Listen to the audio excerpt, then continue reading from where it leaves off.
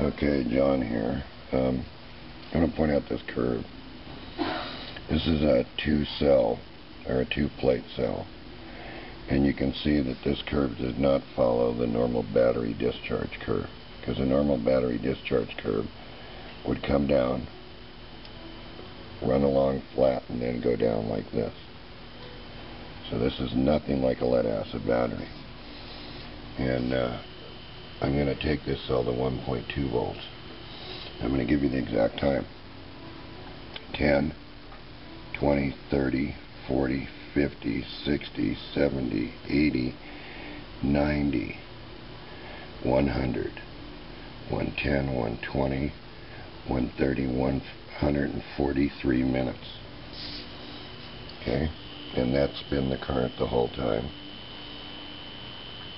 And this is the 2-plate cell. You can see that it dispelled the water in there. And we've changed the mixture around a little bit on this crystal to give it more power density with 2 plates. And so far it's working. And I'm going to let this run down. So you got quite a while, and I'll be back when it gets down a little bit lower so you can see. And once again, I'm going to say to you, a lead acid battery comes down from its standing voltage, stays flat about out to the end, and then goes like that and dies. This does not do that.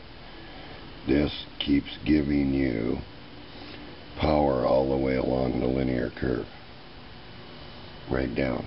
And it charges the same way, up like that and then flat.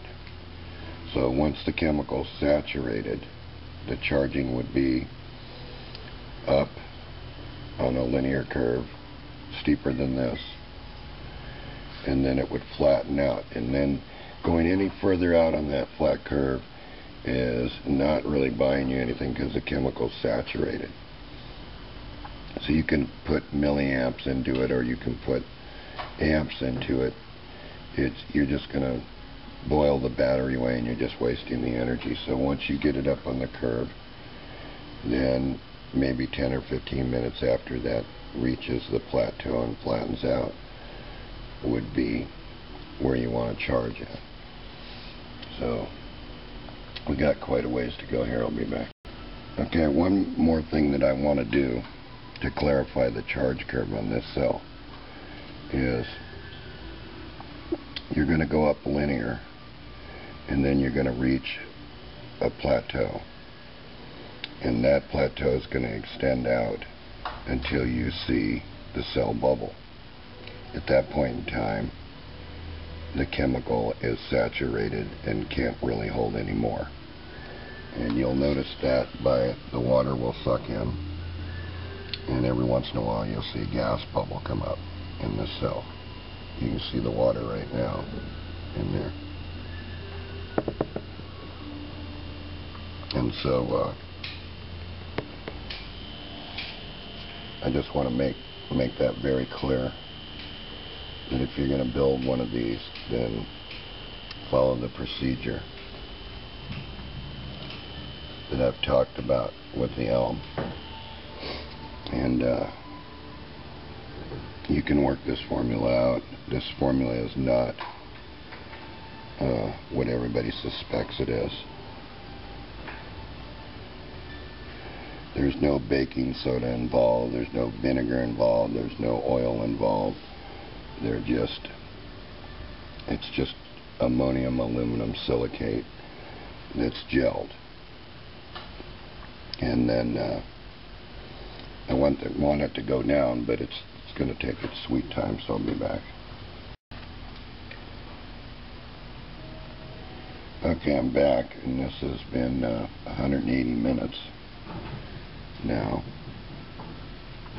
going on, counting down 6 more minutes. I'm going to take it to 200, I think, or just a little past it. I want to show you what this power curve does. So it starts off here, it goes down linear, supplying power all this time, and still continuing to supply power. And normally a regular battery would come down like this and then fall off like that. This doesn't do that. This is sort of linear all the way down with an extended power range all the way down, no matter what the load is. Just doesn't fall flat on its face. And of course the motor is still going, and the current is now at 132 milliamps, and the cell is absolutely cold. You can see the water now in it. And then I'll try to set up a charge curve so we can see that. I'll be back. Okay, John, back. Okay, so we're now at 1.24 volts, and then I'll give you the time at the end. I'm going to show you something here. This is a miniaturized scalar Tesla switch right here, and you can see the current that it's doing. In the panel, it says on the back 0.9 of an amp. And so what we're doing here is we're testing the solar panels. So we have a little 4-panel there testing on the Alum cell, but unfortunately that one's in the cup and is drying out in this with the heat. It's nice and warm today here. I'll give you a view of what's around. We're at the airport, so I just give you a view around. Show you we're in an industrial. This is the new armory they built. Nobody's in it, and of course they've sprayed the sky, so we're down on light.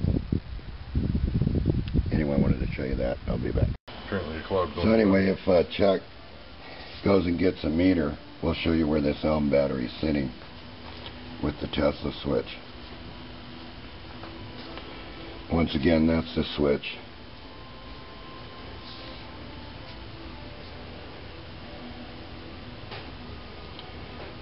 And we can change any rate we want on it, make the panel do anything we want by load. And so Chuck went and got a meter, and he's going to measure this battery for you.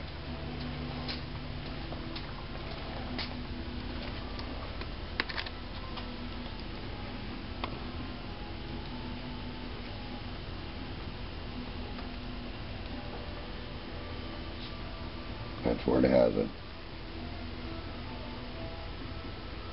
And it's going to continue that. And of course it regulates itself, the switch, as it comes down.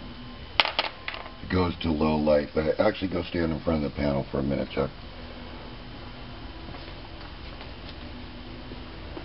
And we'll show you here that it continues to charge.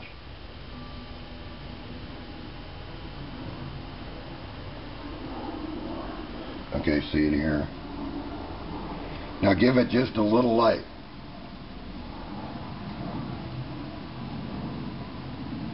It's still continuing to double the voltage and put it here at 1/10 of an amp, see? So it works in low light condition.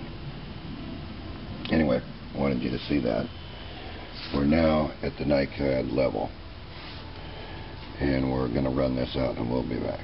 So anyway, what I've done now is I've taken this Alum battery that we made from that 1950s series, and you can see the switch here now. So it's almost 2 amps at the peak, close. And where's the voltage going on that?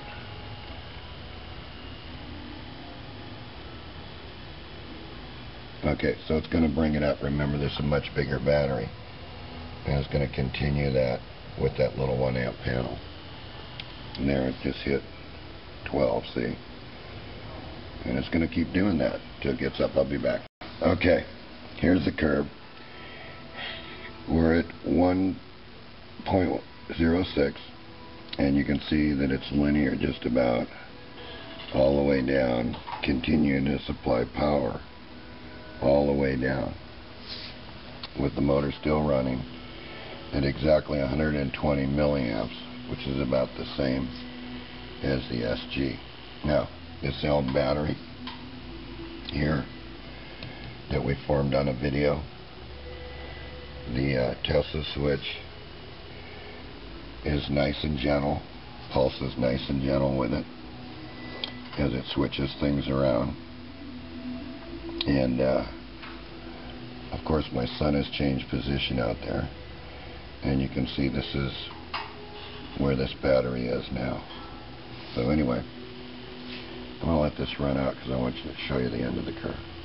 Okay, back with the power curve, and you can see we're right here right now. Linear almost all the way down. Linear, of course, would go like that, and that's what it's going to do.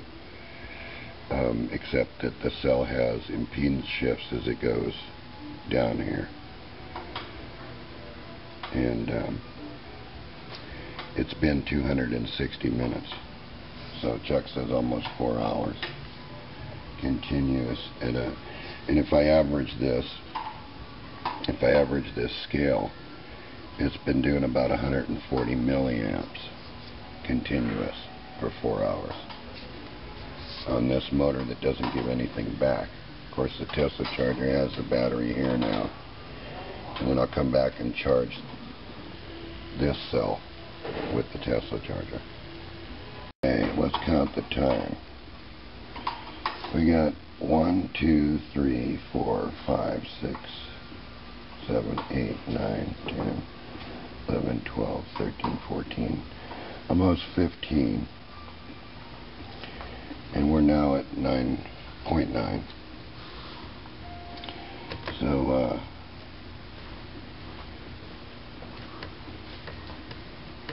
we're at 300 minutes now. Almost exactly at 300 minutes. Continuing at 110 milliamps. So I would say that at a half a volt I would stop this cell. Alright, so I'm not that far off, so I think I'll just let this continue, and I'll let this recovery so you can see the recovery rate, but it's linear all the way down with the power curve. There are 3 important things here. Your first impedance shift is right here, your second one is here, and your third one is here in the cell. So, you know, we're going to pay close attention to that, and I'm going to come back and hook it to the Tesla charger so you can see it charge. Motor, and you can see the recovery. I'm going to let it sit there for a minute, and then I'll come back and hook it to the charge. And that was the last 10 minutes, so we're doing okay. So if you can see right here, it's bounced up to right here. So now we'll put it on the charger. Be right back. Okay, we are now hitting it with the Tesla charger, and that's off the 12 volt panel. You can see what the battery's doing here. And you can see what's actually happening here, so we'll give it a little time. And there's the current in the pulse.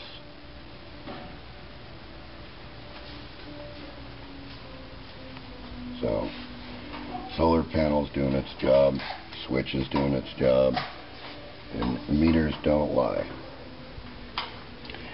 And neither do graphs. This spike you see right here is when I disconnected, but if you watch this meter real close, you can see what it's doing. And you can see that the cell is not boiling, it's not hot, it's at room temperature.